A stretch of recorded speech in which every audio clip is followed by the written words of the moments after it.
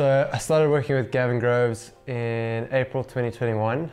At that point I'd already had quite a bit of experience in the gym when I went to college in the States, but that was more like, it wasn't very structured. I wasn't too clued up on what I was doing. I was more just kind of lifting heavy things and getting myself into a bit of trouble.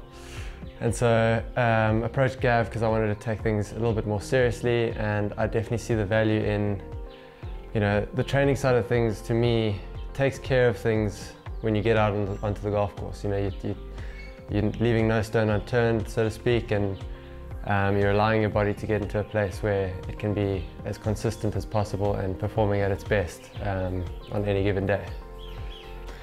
Yeah, so obviously the main goal with all of this is to prolong my career and ensure that I'm physically able to perform at my best for a longer period of time. But then on top of that, like the bonus of it is that I've gained a lot more speed, efficient speed I'd call it.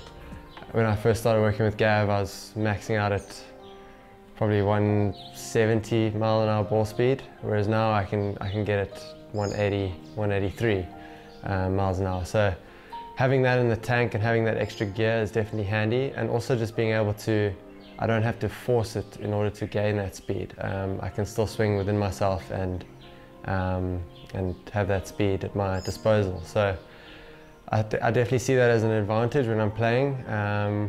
Having that extra bit of length allows you to hit shorter clubs into the greens, and yeah, that just, as long as you're managing it well and keeping it in play, it's going to make the game a bit easier. So there's a lot of benefit I see in all this training and all the hard work that we put in off the course. But like I said, it puts me in a place to where once I'm on the golf course, I don't have to worry too much about what I'm doing because I know I've taken care of everything off the course. I love doing weight training with Gav. I think just because I'm more comfortable with it. I hate doing cardio so much. Gav loves a assault bike exercise, and that's my nemesis. But I mean, it's all for the greater good, so I do it anyway, as much as I hate it. But yeah, my favorite would definitely have to be the weight training. So I started working with Rupert about 2 years ago. I was really excited. I hadn't heard that much about him. I knew of him, but I hadn't had a chance to work with him prior to 2 years ago. And once we did the initial assessment, he was a very fit looking guy, but functionally he wasn't very great. So we scored high on the TPI test. His rotation was quite tight. And what we decided to do was make his training a little bit more specific, try and get his rotation better. So over the next 8 months, you know, he kept dropping the handicap, rotation improved. And what we noticed is that he actually started to almost expose his athletic potential more. You know, the easier his body moved, it was easy to see the transition from fighting the golf swing to actually having something like a body as an asset rather than a liability. So Rupert was really good at speed creation. He already had the power, he had the strength, but what we noticed is that he wasn't able to use it as well.